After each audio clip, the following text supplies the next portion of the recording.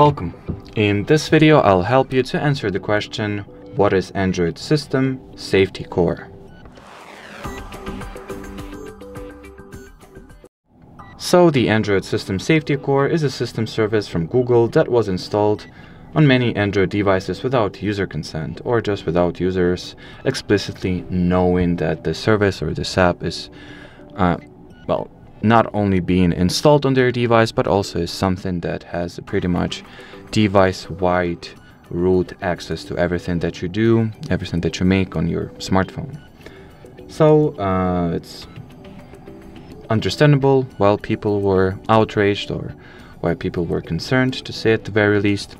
So the thing about the safety core is that it just locally scans your activity for whatever is explicit content by the, or whatever that Google thinks is an explicit content, pretty much, to put it simply. Now, if you would like to get rid of it, you can do that by launching your device's settings, entering the apps category, then going into the list of all apps, then make sure to enable the show system apps option, and here look for the Android System Safety Core. Here it is, open it, and you can uninstall it just like that. So, should you have any further questions, leave them in the comment section below. But as for now, thanks for watching, and bye-bye.